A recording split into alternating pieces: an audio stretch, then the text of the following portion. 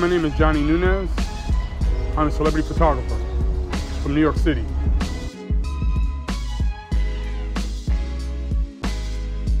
I asked God for an idea before I was about to become a professional.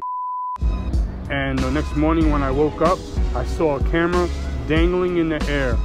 I went to reach for it and my hand went through it. And then a peace came over me. And it was at that very moment, homeless, living in a car, although I was sleeping at someone's house that night, I realized photography was my calling from the Lord.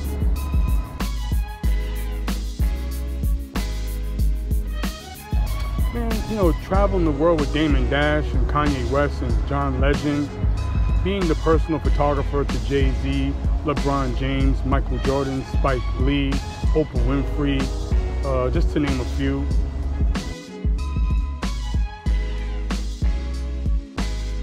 One of the most memorable moments, I would say, would possibly be when I caught the shot of Jay-Z meeting Michael Jordan for the first time.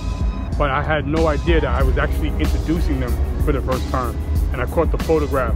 That was in Capsule on Bowery. I asked Jay, could I get a photo of him with Jordan? He told me, you asked that man. I went to Michael Jordan. I said, Jordan, you mind if I get a shot of you with Jay-Z? He said, sure, where is he? I said, right this way. I said, oh, Jay, Jordan. And they looked at each other, shook hands, hugged, talked for a minute, captured those moments. And that's just one introduction. I have many others. Yeah, so we were in Jamaica for a concert called Sashi 2000.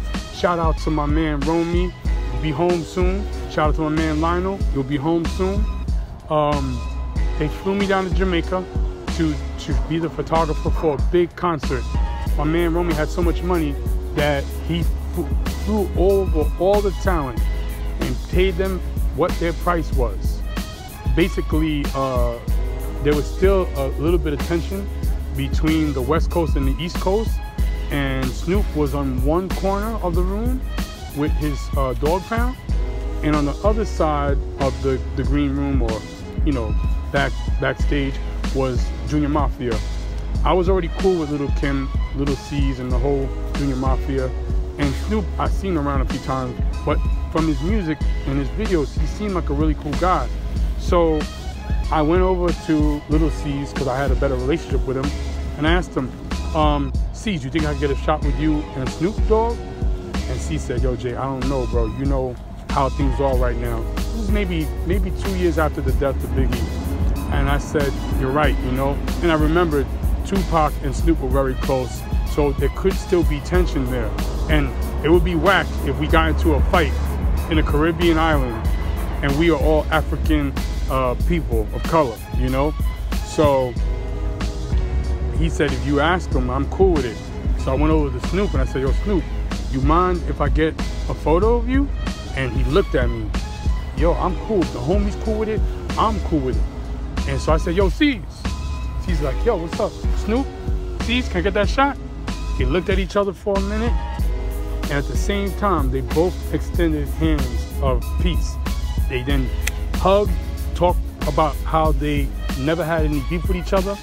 And then Romy came through with 2 hefty bags filled with and they both were just so happy they began to roll choppers right there. They started the D-twig or whatever you want to call it, separate, and they started rolling these gigantic Cheech and Chong, smoking it. Those are the photos you don't see yet, but those are in the same collection as the shirt.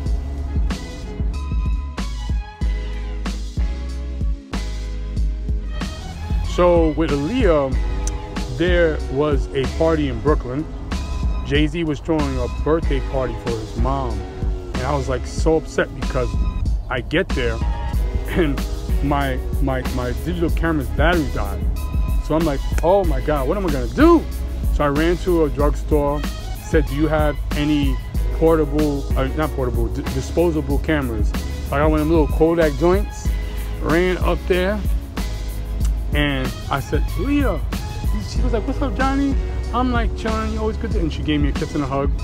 And a little inside story. When I was dating my wife and we were going to church on Sundays, I just so happened to be walking down Broadway in the 70s, and we just left church, and there was Aaliyah with her mom, no security, no bodyguards, no publicists, no agents, no attorneys, just her and her mom just walking, hugging. So they both had each other in a hugging position, and we just bumped into each other. And when we bumped into each other, Aaliyah immediately introduced me to her mom, and I introduced them to my wife, which at the time was just my girlfriend. And she gave my wife a big hug and said, "You got a good guy right here. Johnny's always on the spot, and I love him. Mom, this is my guy." And she gave me a really tight hug, and I said goodbye to her. Little did I know, I think that was the last time I saw her, you know. But back to the story. As she was leaving, I caught the shot that you see on her shirt.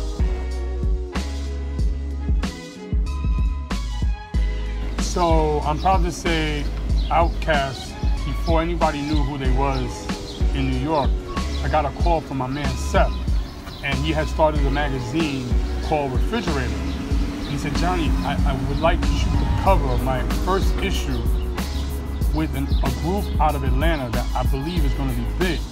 And I said, "Sure, you know." So I went to Times Square where Big Boy and Andre were. They were in a hotel. I don't know what you call this machine, but Andre had like a little tiny suitcase that actually had a record player for 45s, and somehow it was connected to like a mixer. So he was, I guess, sampling in the room, and he had one of those like head wraps like Nick Cannon wears.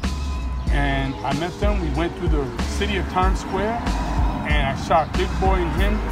That made it to the cover of the magazine, and from that moment, it was just a great brotherhood. Andre and Big Boy and L.A. Reid and the whole entire Atlanta was like just family to me. So that picture I took, I believe, was at Virgin Record stores in New York City when they were in Times Square.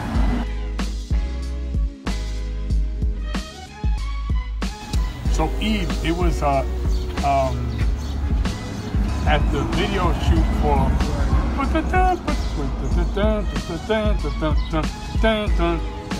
had just shot her with the locks, and they walked away, and I said, "Yo, Eve, stand right there." She gave me that look because the sun was going down, I remember. And she had like a shimmering silver blouse, and the sunlight hit her blouse. It's my girl.